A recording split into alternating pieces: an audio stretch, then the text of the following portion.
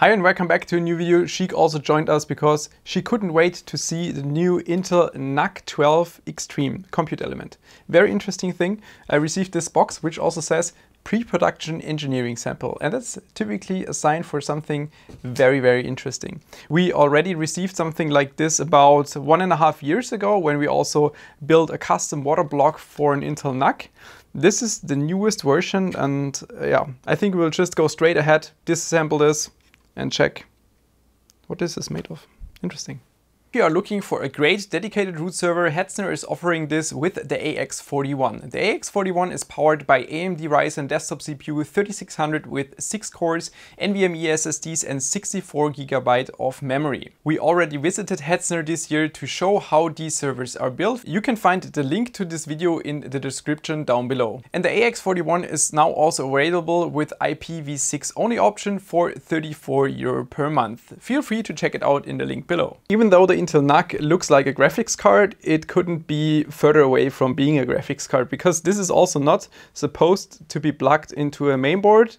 This is an output, so you can actually attach a graphics card to this, which makes these things very unique and also, to me, just very interesting devices. In the previous video, we also plugged this into a mainboard, but not data connection wise. We just took the voltage supply to make sure that this thing can actually start up. But I think we'll just go straight ahead and disassemble this, remove the cooler so you can see what's sitting underneath. What we should find is a CPU socket. We should find M.2 slots and memory slots, because that's actually a completely functional PC in the size and shape of a graphics card. Compared to the previous one, I also found this small cover on the back, so we can easily insert an M.2 drive in the back. You can also see this should be a socket 1700 backplate.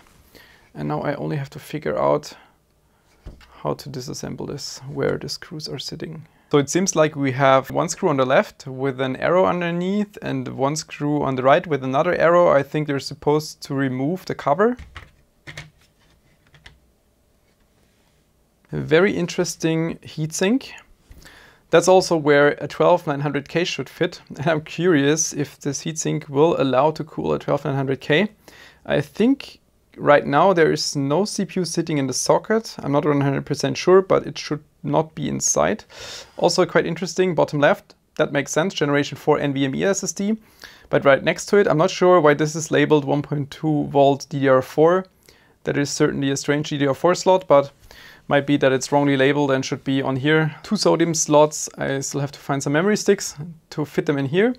But I think we'll just go ahead and further disassemble this piece. Finally removed the backplate. We can also find a PCIe underneath, I assume, cooled by the backplate. Thermal pad sitting right here. Wi-Fi module also, I noticed again, looking at the socket backplate, I'm not sure if this is visible on camera, but it's quite heavily bent. Seems to be something that's more common on the 1700 socket. By the way, we will have a nice product coming to kind of fix this soon, but I will, yeah, this will be a completely different video. So let's just continue here. Now the frame is also gone. I just stuck the BIOS battery on here. It was originally sitting in the frame, but we might just want to power it this way, completely blank without any kind of cover. And the BIOS battery certainly will help. Now just looking at connectivity of this thing, it's quite impressive. We have 6 times USB 3.8 generation 2 type A. We have 10G and 2.5G Ethernet, HDMI 2.0B, and dual Thunderbolt 4, aka USB type C. It's actually quite impressive what kind of connectivity you have on such a tiny thing. Also just found this cable adapter, whatever thing, included in the box. Seems to go to this connector, but then we have another bunch of weird connectors. I'm not sure what they're for. This could be like case connection, but yeah, not going to need this.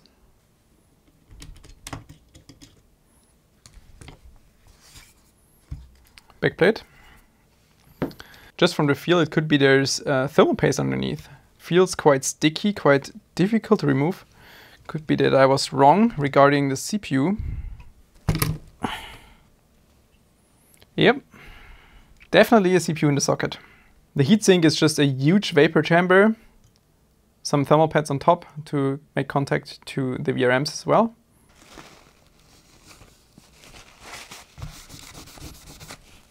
Intel Confidential. Nice. I still don't know what it is. After a quick search on Google, it seems to be a 12900 without K. Wouldn't it be much nicer to have a 12900K in there? Okay.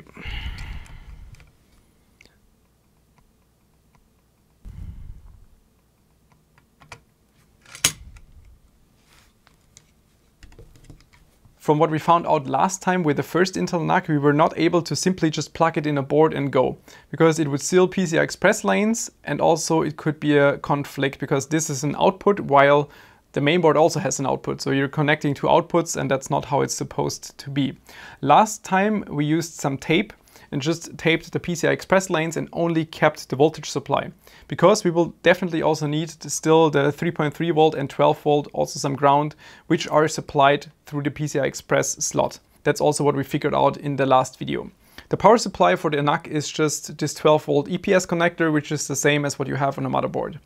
But now I thought, instead of just simply like taping the slot again and using a second system, I thought about just getting a simple PCI Express riser thing from AliExpress, and this has a 24-pin connection, which should make it a bit easier for debugging, just to see if it works and also just to use it as like a secondary system, because my idea was to simply plug the 24-pin connector, which should deliver the 3.3 and 5 volt supply for the NUC.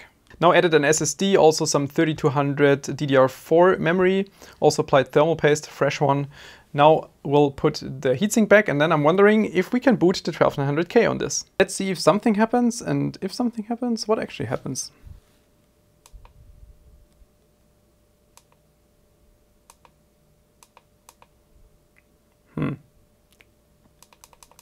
Well, nothing happens. Well, that was a bit stupid, I have to admit that, because obviously this power switch is powering on the board, but at the same time we have to first power on the PSU itself to make sure we have standby power and power delivered to the board to be able to start up the board. So we first have to solder probably a tiny connector switch to the backside of this PCB to be able to switch on the PSU over the 24-pin connector, and this way then start the PCB. Seems like we have quite a bit of soldering to do. The first thing would be our power switch, and unfortunately I just didn't have a switch here, which is not that problematic.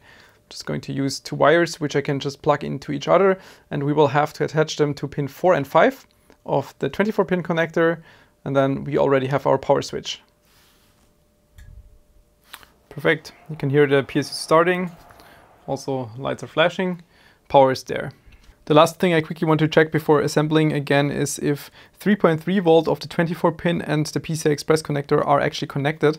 The first 3 pins right here are 3.3 volt on the 24-pin, and the pins 9 and 10 on the left side of the PCI Express should be 3.3 volts, so counting down from top here to 9 and 10. This one and this one, and all the others shouldn't. Yeah, perfect. Okay, so 3.3 is also present.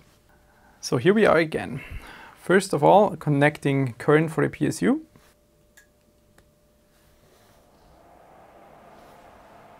And we also have a green light on the NUC. That is great.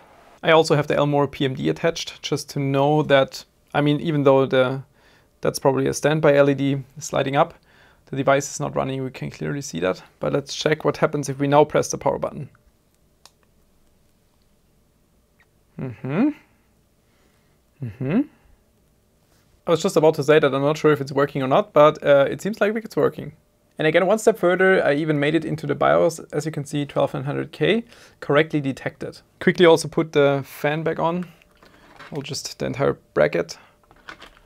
Not sure why the fan is not spinning at this moment. Could be that's some kind of like very good fan curve. That's what we also saw on the previous NUC. Maybe I have to restart again. The BIOS seems to be kind of buggy sometimes. It just switched off the dynamic power technology. If this is set to custom, then you can find all kind of settings. Well, actually, I now set it to energy efficient performance. You can see the PL1 and PL2 are set, but I cannot increase these. I can lower them, but 65 and 221 are max. I set the current limit to 999 and power supply capacity to 1250, but that's all I can adjust. Maybe let's just not use this and see what happens. Now this explains why booting up Windows took so long and also why it was quite slow in BIOS. The CPU, for whatever reason, is clocked to 400 MHz across all of the cores. I guess because it was not made for the 12900K. Anyway, we can find the NUC in the mainboard tab, so you can see it's actually this system, and also memory was applied correctly, 32 GB, 1600. That's all running correctly. Seems to be related to some power limit thing. At least PL1 and PL2 are set correctly, but if I look at system package power with 6 watt, that is a bit off. Fast forward almost 2 hours later. Meanwhile, I had to restart the system about 10 times, try a ton of different BIOS settings, and then I ended up plugging the SSD into a different system to install XTU, and now we are back. I was able to at least also be able to adjust some of the cores, which didn't help to fix the 400 MHz issue, but now I'm wondering if this might be related to the processor ICC max setting, which seems to be very low right here. The system is acting pretty strange. I'm not sure what it is doing right now. Yes, this was the issue. So setting ICC max, even though this is still, I mean, I'm not sure what it is doing right here, but you can see the clock is back up. Now I have to find what's the max value right here. Yeah, but this is for sure fixing all the performance issues. And now after spending a bit more time on the power limits, you can see we can actually completely freely overclock the CPU on here. That's amazing. It's still downclocking to some regard, but you can see on some cores, it's always going to 5.2. So there's no like clock limit. I think there's only a power limit overall. So even though this seemed to be blocked in BIOS, in Windows it seems to be not the case. I also had to add a fan for the backside to cool the PCH from the back, because I noticed in BIOS that I was exceeding 100 degrees Celsius on the PCH. That was a bit toasty, and with a fan on the back it's like 80 to 85. I'm also asking myself the question if Cinebench will work at this setting, or if we will straight run into like thermal issues. But looking at power limit, you can see both PL1, PL2, 225 watt. That should be much more than what the cooling is capable of. Alright, let's just run. Very interesting though, the CPU package is not exceeding like 125, even though this is set much higher. Temperatures are surprisingly still okay, even though the clock is 4 GHz, but it's 7,000 points. As you can see, a little bit more fine tuning, and I was able to run 160 watt power draw on the CPU, but it's now constantly hitting like 100 degrees Celsius. But still 7,300 points. The Intel NUC 12 Extreme is an extremely interesting product, and I think at this point we are just cooling limited, which means if you're interested, if you want to, we can do a follow-up video where I would think about some interesting cooling solutions, because I think compared to the last NUC, we have so much more opportunities to tune this thing. It seems like just using XTU with the workaround, there are no power limits, because on the previous NUC with the 9980HK, there was still some kind of power limit somewhere in the BIOS, which you could not unlock. For this, it seems to be completely open. It should be possible that we're able to tune the 12900K quite a bit on this thing. As long as we make sure that the VRM is not overheating, then it should be fine. Otherwise, the computing element itself, I still see it as a very interesting product you could plug into an existing system. So for me personally, I can see plugging this into my next project Irrationality. And for example, if I'm working on the two videos like German and English, I would start with rendering the English after I checked everything. And then this takes like half an hour on the project Irrationality. I could use this for the rendering and then keep working on the other one. So that could be quite interesting. I still like the way they made those. Okay, let me know if you would like to see a follow-up video. Thanks for tuning in. See you next time. Bye.